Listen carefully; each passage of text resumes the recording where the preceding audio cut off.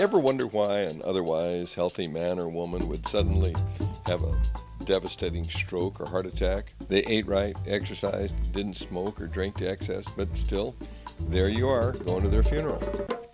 There has to be something missing from the cholesterol, flabby, fat, heart paradigm that blames the victim for the disease. And there is. There's a cause. Bad bugs.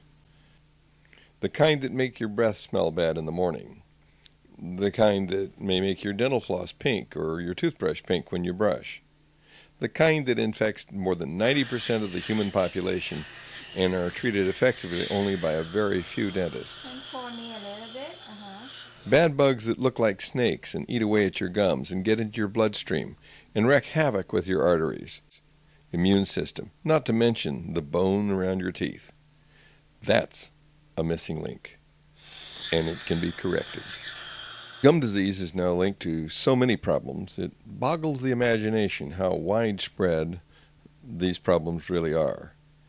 Most people don't realize that the majority of adults who will lose their teeth do so because of gum disease, caused by bad bugs. Many things that traditional dentists do to try and correct this problem actually makes them worse. This painful experience is often offered to victims of gum disease as the only solution to this problem. But research, now 20 years old, shows that it actually accelerates the destruction of bone and increases the loss of teeth. And you do it all again. Deep scaling spreads the disease into the bloodstream in what is called a septicemia. Bacteria are showered into the blood. Dentists or hygienists who use a microscope to look at the plaque that lives around your teeth can tell you easily if you've got the bad ones or if you do not.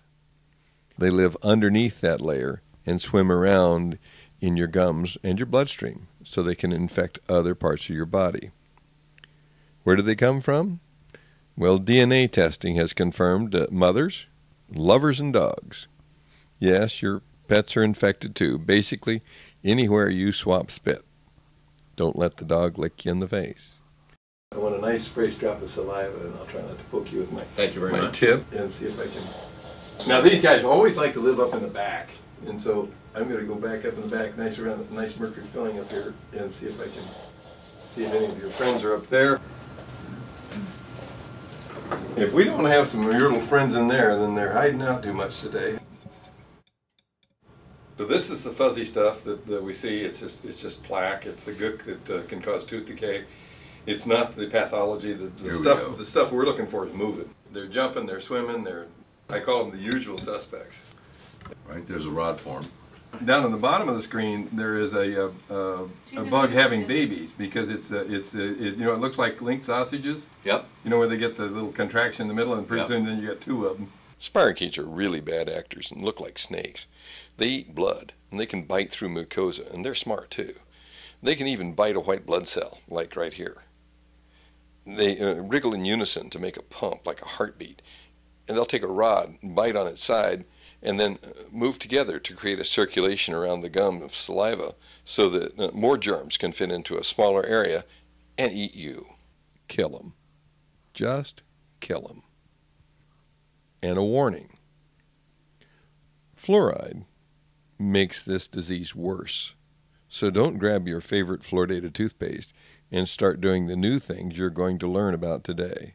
Fluoride kills bones and causes inflammation by irrigating at home. Periodically have your dentist or hygienist check and make sure they're dead. They are, after all, contagious. After the hygienist's second visit to completely disinfect Scott's mouth, Dr. Smith again sampled his blood. Only this time... This is so pretty. The plasma, look how clean it is. Those are really... Clean. That center picture? That's as good as it gets, man. And I'm right in there. You're right in there. Bless your heart, Scott. About 1,000% better than last week. Man, look at this. This is what Scott's bacteria looked like before. This is what Scott's bacteria looked like after just 2 visits with Lynn. And he keeps it that way by irrigating at home. Scott, thank you very much for coming by today. And so Scott is the principal volunteer and guinea pig in this wonderful documentary. You've been through quite a lot in the last month, and I'd like you to share with the listeners something about your experience of getting your mercury fillings out and killing off your bad bugs. It feels really good to be free of these bugs. I felt better since, and certainly to have all the mercury that was in there for 50 years gone is pretty encouraging. So I'll continue to have mercury, metal-free mouth and see how it goes. Well, when you look on the screen and you see all the 3 or 4 different kind of bugs which contribute to major diseases, it's very relaxing to know that that is no longer in your mouth, going through your blood to your heart and other areas where it could infect you with these other diseases. So it feels really good. We used a water pick. We used a toothbrush with softer bristles instead of the iron bristles I was using in the past. You assuring me that the softer bristles get in between the teeth. So the main difference, of course, is the water pick, which keeps the particles out from under the gums. And so there you have it. Many of the diseases of mankind are caused by microorganisms and animals that live in our bodies, live in our gums, and spread from there throughout our bodies. The solution is really simple. Kill them. You can disinfect them. It's called hygiene. There's nothing controversial about it. It's simply the practice of good oral health care. And the good news is that it's available to everyone for a very modest cost. All you have to have is knowledge, and that's why we've made this video, to bring that information to you so that you can take charge of your oral health. And what you'll find is you also get a lot better handle on your overall health. You can find more information about the things that the International Academy of Oral Medicine and Toxicology recommends by going on our website, which is on the screen, www.iaomt.org, and on my YouTube channel. It's David Kennedy DDS, and you can search on my name or on the title Bad Bugs, and you'll find us on YouTube and many other places. So we're doing our very best to get the information out to you so you can take control of your health.